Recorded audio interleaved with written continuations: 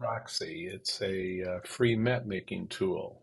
So when you first go there, they'll offer you a chance to play with it, and basically what you end up doing is clicking a link, giving them your email, or signing in with Google or Facebook or something. So once you're in the system, you're going to have a chance to create a new map. Now, notice it says here you can start with a template.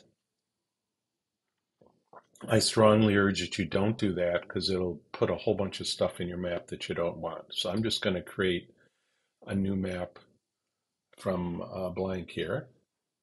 And I'm going to make this a lesson I'm going to do about Oregon. So I'm going to type in Oregon, USA, and go. And before I add any points here, let me just show you. Right off, it offers you a chance to add a point, but I'd actually like to show you how to do it with categories. So even though I could just add a point and type in University of Portland and drop an icon there, we're going to start with categories. So I'm going to go up to categories and tags here. And the first thing we're going to do is we are going to have a category we're going to add right here. See, it defaults to something called My Places, but I'm going to get rid of that in a minute. So we're going to do a category called Parks, and then I'm going to go right here to choose an icon, and I'll try searching on parks and see what I get. And I get this thing here, which is, I guess, works for me. So I could add a little bit of descriptor to the category, like I could go enjoy the beauty of nature. And so now I have a category called parks. Now I want another category called the physical features. So I'm going to add another category called physical features, and I could add a description there. I'm going to choose an icon. I think if I put in physical features, it's not going to really do me much good. So I'm going to put in mountain or something like that and get something that looks like that. So that'll work for me and I could save. So now I got parks, that, and the last one I'm going to do is historical sites.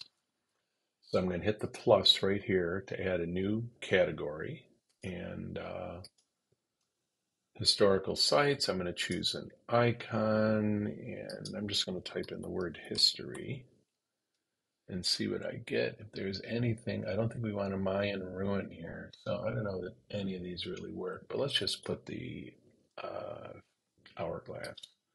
So now I've got these. And this one, I don't really need anymore because I'm not really going to use it. So I'm just going to click delete.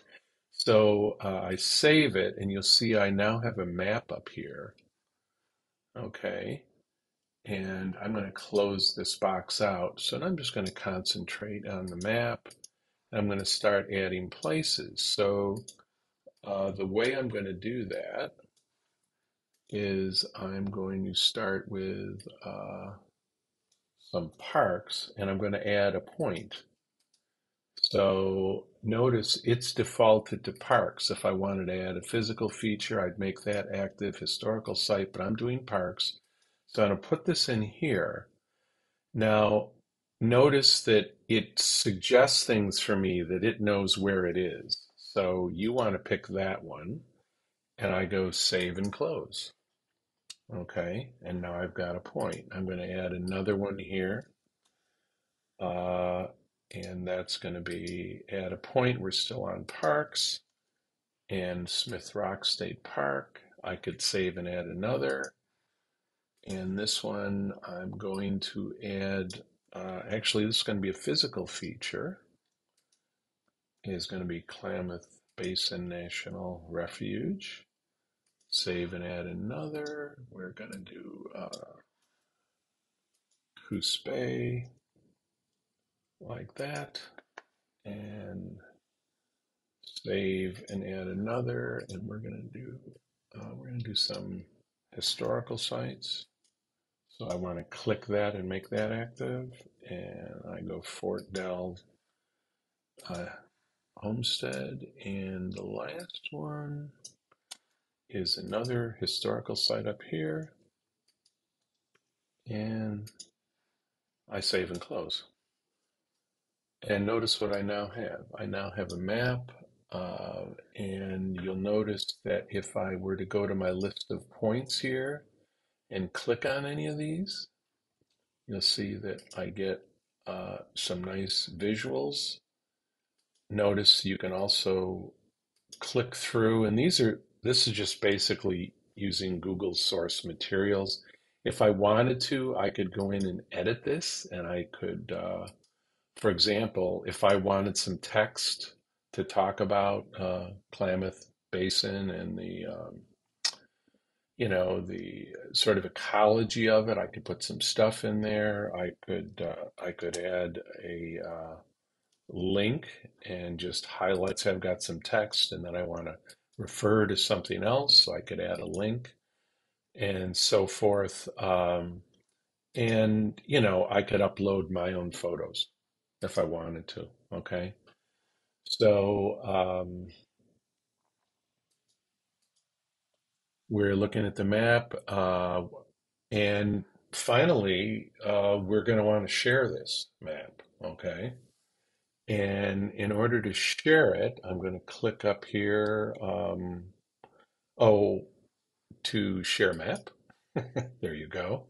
Now, if I wanted to collaborate, I could, let's say I was working with students that had access and we were all going to work on one map, then I could actually share it this way down here with a link.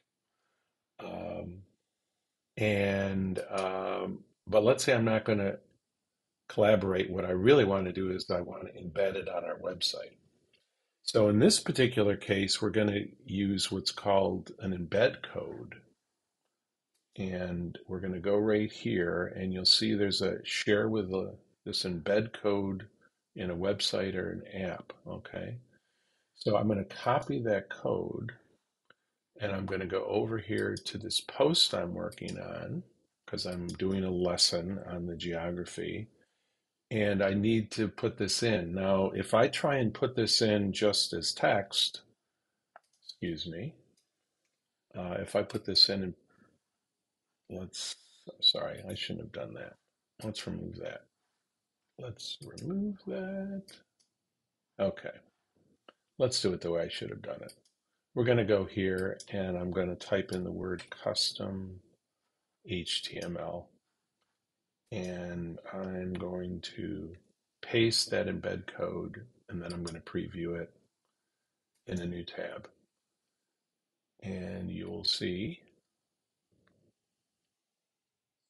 that I now have my map embedded into a post. And I can go into the list view here, and I can start scrolling down through the various sites, and I can go through the photos, etc., etc. And there's other things I can do with it too. So hopefully that'll be enough to get you started. Good luck with it. Bye.